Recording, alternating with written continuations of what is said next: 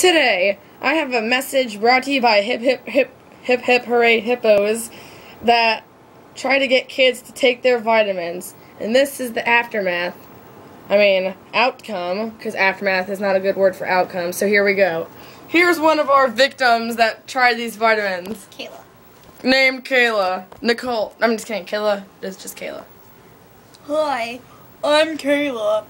I have suffered very good things. I guess you could say I'm a victim. Well, my face has become swollen and my throat is like feeling weird and oozy.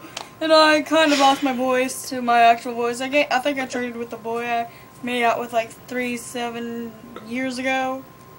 Yes, 37 years. Well, I'm not really 37 years old. This is supposed to be for kids. I don't see how she's 37. Well, it also made my face swollen and very red. And this isn't a sunburn. Not at all. And it's kind of blistering and feeling blah, blah, blah, blah. It kind of looks like third-degree burns. And you can't stand up.